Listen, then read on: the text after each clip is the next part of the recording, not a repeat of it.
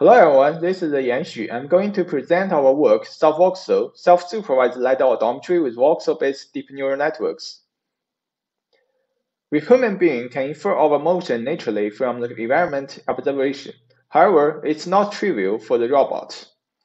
The LiDAR odometry is a task to estimate the agent's ego motion from the captured LiDAR scans. In our work, we mainly target at the two-frame-based ego motion estimation with neural networks, which is more basic and is the foundation of multi-frame-based methods. Recently, the learning-based method provides a more efficient way to LiDAR odometry and have demonstrated their competitiveness. However, conventional learning-based methods still face substantial challenges. Previous work simply projects the LiDAR points onto a cylinder surface to obtain a 2D image, and then borrow the similar idea from the visual odometry. The 2D convolution ignores the 3D topology and may contaminate the feature encoding, and cannot capture the geometric information efficiently. Moreover, most previous learning-based methods still rely on huge amount of label data for training, which is costly to deploy in practice. In our work, we propose a LiDAR odometry framework based on the 3D deep neural networks, named SelfVoxeLO. We abandon the previous 2D projection process and propose to directly digest the raw LiDAR points with the voxel-based 3D convolution modules. Compared with 2D convolution, the 3D convolution constrains the convolution space within a local area in 3D space, which is capable of hierarchically extract the features while retaining the 3D topology.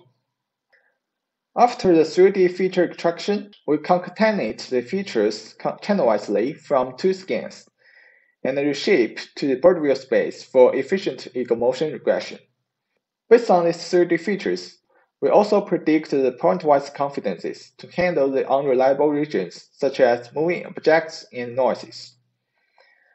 To suit our network to self-supervised learning, we leverage geometric consistency and propose several losses to train the network in the wild. The spherical reprojection loss borrows some ideas from the reprojection area widely used in visual odometry. We find the correspondence with nearest neighbor searching, and virtually project the correspondence point onto a unique sphere.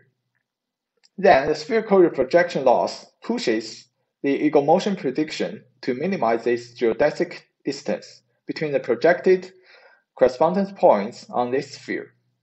To stabilize and speed up the convergence, we further incorporate the point-to-plane ICP into the training process. For more accurate correspondence identifying in ICP, we first transform the source point cloud with our current ego motion prediction before conducting the ICP iteration. After the ICP iteration, we rectify our current prediction with the ICP result and obtain a more accurate target to pursue. Moreover, we also propose to use deep flow supervision loss to enhance the pointwise feature representation and take the range alignment error to guide the pointwise confidence learning. We compare our method with other competitive candidates on KITTI odometry datasets. We outperform the conventional unsupervised method even with less training data. By adding more training data, our performance can be further improved. We further couple our method with a mapping module and find our method achieves comparable performance to the cutting-edge supervised counterparts. To give you a better sense of our prediction quality, we plot the accumulated trajectory of our methods on the KITTI dataset. Our method achieves low drift errors on the length of more than 1 kilometer with no mapping refinement or loop closure. Our confidence prediction visualization on the left verifies that our network is capable of identifying the moving objects and assign a lower weights on them in the loss functions.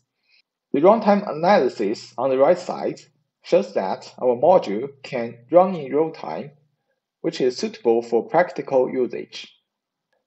Thanks for your attention.